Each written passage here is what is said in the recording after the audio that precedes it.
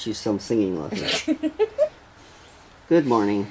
I never claimed to be a singer. But you continue to do it every morning. Hey, that's just because I'm happy. Singing in the shower. That's what you do. I do that sometimes. Gets Angel going every time. Hey, she didn't get going just now. Ruff, ruff. So, A needle pulling thread. So how are you feeling this morning? I am extremely, extremely tired. I had a real rough night's sleep last night. Yeah? Yeah. Is your headache getting any better? My head was hurting extremely bad this morning. Uh-huh. It wasn't feeling like a screw gun going into my head. It was just my whole head was hurting. Okay. So I think I need to let Freckles in. He's a noisy one. Very demanding, that one. Well, hello, Your Majesty. So yeah, it wasn't just in one spot. It was kind of all over this morning. I took one of my migraine pills, and I'm very, very tired because those knock me out. So, very tired. So I ate my breakfast. I need to take my other morning meds, and maybe we can put in a movie. I know you got some computer stuff you want to get done. Yeah, and I might want to reattack the weed jungle out in the front yard again, but yeah, you know, you gotta find me boxes. I'll find you boxes. We've decided we know how we're going to deal with the shipping. The shipping. What I learned about the shipping, of course, is since we don't ship enough to make it worth you know, getting involved in something like stamps.com, because they charge you $18 a month, and that's just ridiculous. We're not even making that much right now. But if we try to print stamps from USPS, they will only do it for the highest rate. The highest rates. The what do they call it? The 3-day ones. I don't remember what they're called. So, and that ends up costing as much as what the item is worth, so breaking even.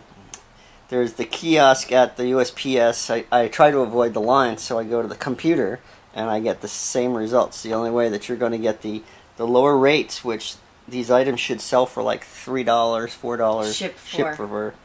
I'd have to go stand in line and talk to the postmaster, which is... So, but you can weigh them, you can figure out how much it's cost, and just buy stamps and slap them on and stick them in the box. That's basically all we're going to do. It would make the most sense. Doesn't look quite so awesome, but that's what we can afford to do. Yep. And then this way, for the people that have ordered stuff, thank you very, very much, by the way. Yeah. We can get that stuff out in the mail for you. Yep. And we'll try and do that today, actually. Yeah. Yeah, that's if I don't pass out. So, I'm entertaining him as usual. But, yeah, there's so much to do, but we have so much to do. I can only do so much. Yeah. Right, buddy? We're still waiting for tax returns. Hopefully should be any day now. And when that comes in, we can pay some bills. And buy some paint. Buy some paint and get that started. Mm-hmm. And stuff like that, buddy. Yippers. Oh. So that's about it. And we'll check in with you guys a little later.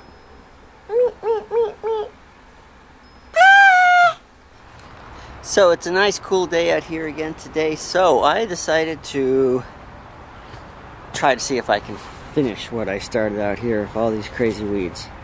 At least get the large group out of the middle. Really funky looking, aren't they? Very strange. I could not quite figure it out. I know that earlier this round spot, very round spot in the middle of the lawn, was the grass was dying. So couldn't figure out what that was. And then when it started raining, this happened. Very happy weeds. So I will try to get the rest of them out today.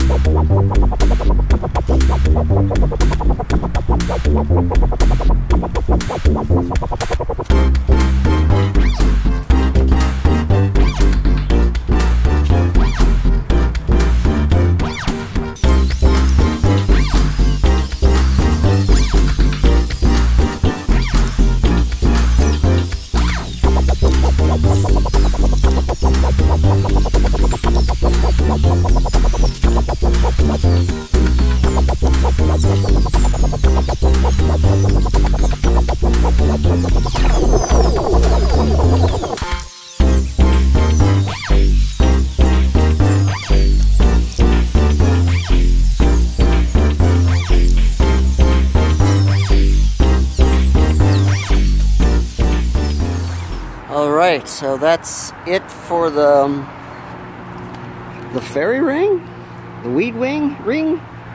The weed ring. Almost a perfect circle. Didn't quite know how that came out. Some stuff that I did not pull because it's actually in the lawn. I'm not sure if I'm just going to mow it in or come back and pull it out. These things are pretty hardy looking. And while I was pulling it up, I realized that the stuff around the edges are tougher than the stuff in the middle. So because the stuff in the middle wasn't getting a whole lot of light, getting plenty of water, and they were easy to pull out, but the stuff on the edges was just killing me. So somebody my age, that was a day's work. So maybe tomorrow I'll take on that pile, or maybe I will start back in the house. So I think it's dry enough to work in there again.